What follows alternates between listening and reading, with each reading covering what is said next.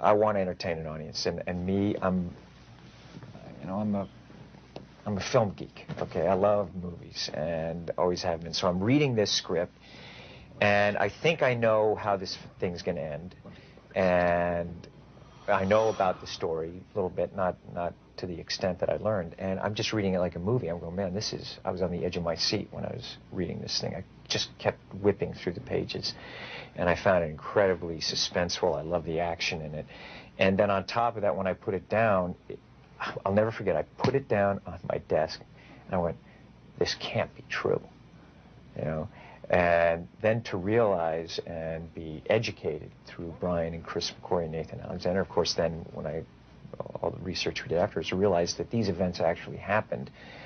I was excited to be able to have an opportunity to, you know, make a movie like this that's a movie that's also historically accurate. So it kind of hit that for me.